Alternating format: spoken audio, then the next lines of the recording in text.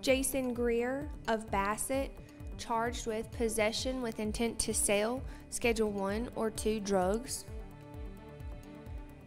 Stephen Workman of Martinsville, charged with petty larceny less than $500 not from a person. Antonio Brandon of Martinsville, charged with simple assault against a family member.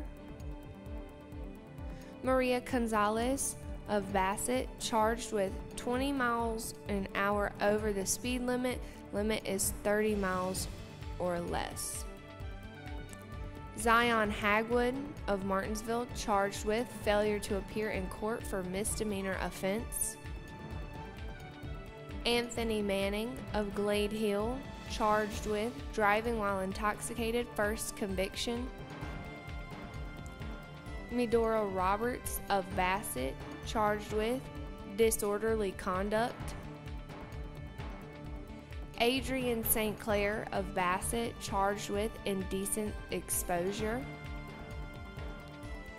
Jean Vaughn of Martinsville, charged with indecent exposure.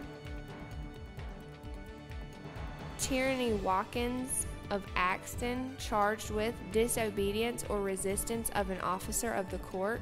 2 counts released on unsecured bond. 10 counts failed to appear in court for felony offense.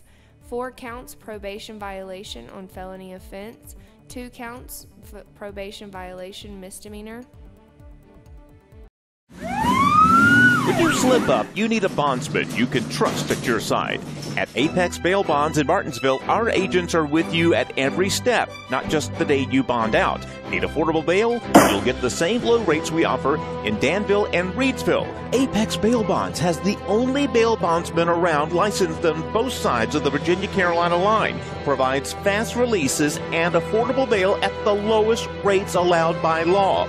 Apex Bail Bonds, Martinsville, across from Checkered Pig, for the lowest rates allowed.